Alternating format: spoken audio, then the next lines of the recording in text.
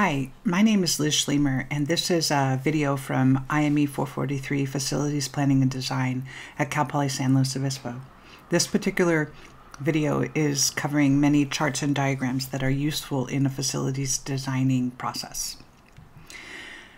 The context is always so important when we're doing engineering, but it's also very important to do excellent engineering and use correct tools like charts and diagrams, and that's what we'll be going over today. So in the process of doing a facility design, you need to collect data and document the data. And in fact, some companies have many of the charts and diagrams already documented, which will be an aid in your designing process.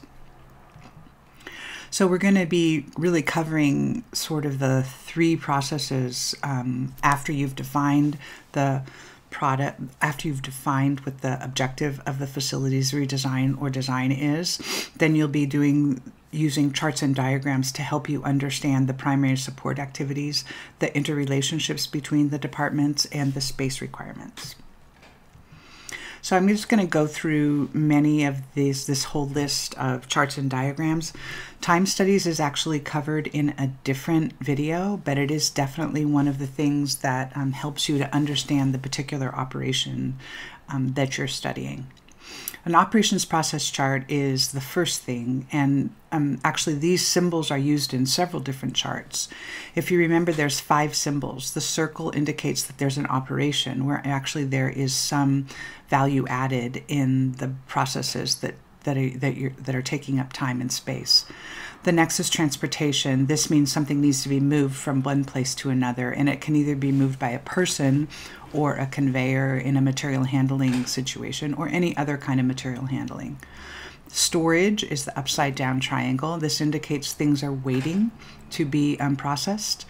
Delay is another waiting, except it is sort of in a way that they're not actually in a storage position, but they're in a sort of a place where you are going to be doing the next operation. Often delay is seen as a non-value added activity, as is transportation often. Inspection, which is indicated by a square, means that you actually are adding value to the product by ensuring some kind of quality in processes or products. Now, an operation process chart uses 2 of these symbols, operation and inspection, and it's definitely a big picture of all the operations necessary to make one unit of production. And we'll look at an example of that. This is an example of the process associated with making a telephone stand. And the things to notice from this particular chart is that everything kind of moves from upper left to lower right. So that's the way people read, and that's the way this chart should be read.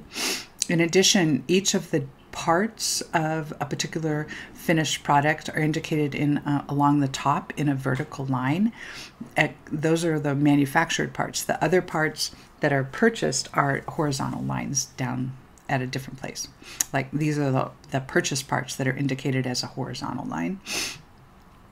The main part that you're working onto, which are the things that are going to be assembled, the base or the main portion of it, is always to the right, and it's often the thing that has the longest processing times.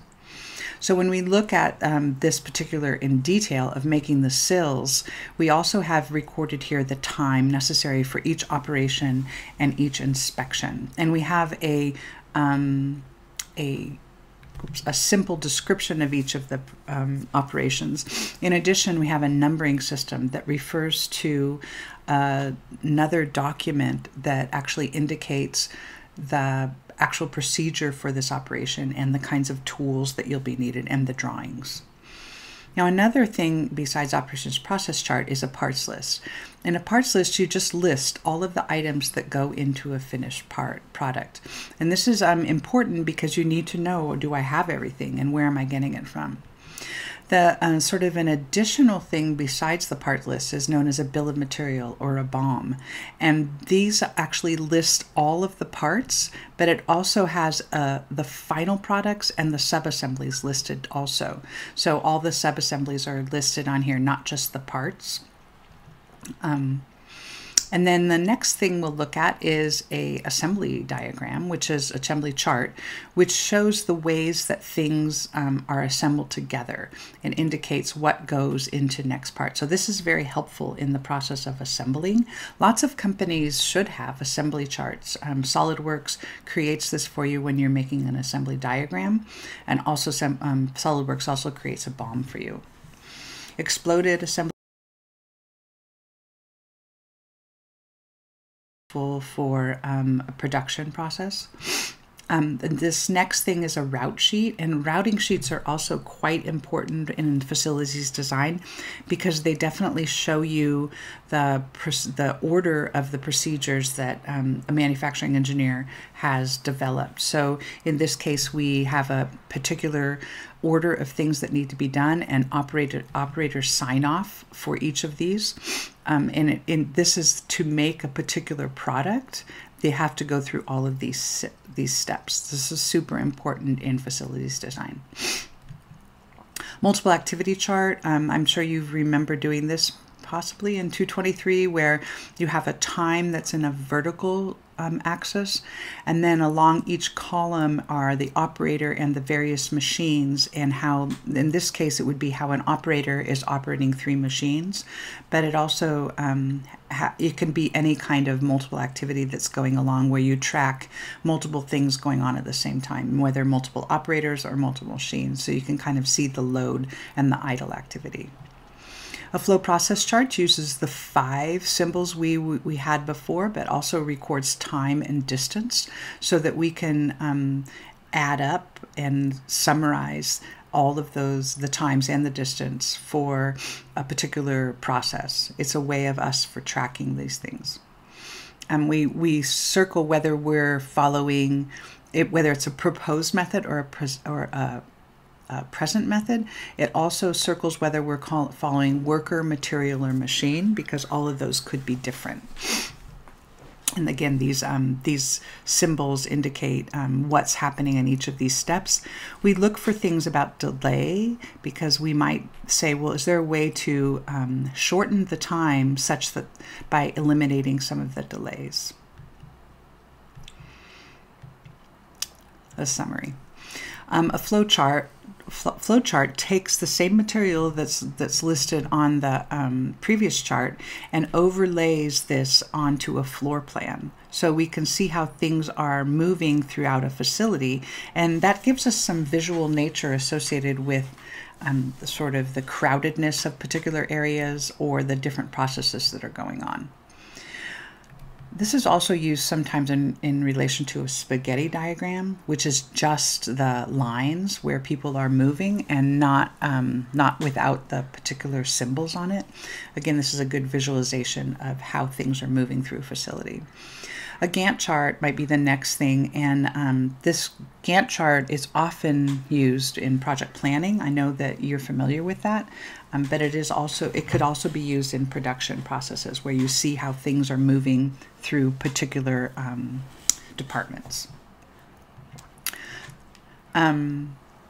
So this is the one where it's moving through particular departments, and you look through where we are in the process.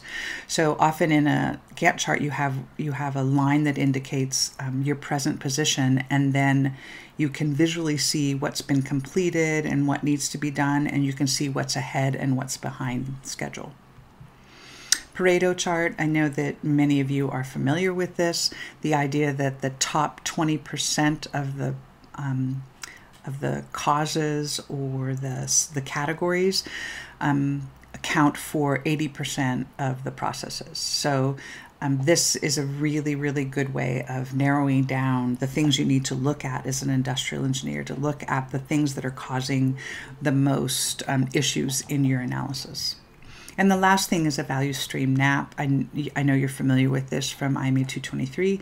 It actually is a very complex chart that shows many pieces of information, time and information travel and physical travel and different people involved in the process. And it can be various levels of complexity on a value stream map. This one is quite complex. So I hope that gives you an overview of the various kinds of charts and diagrams that you can use in industrial engineering analysis.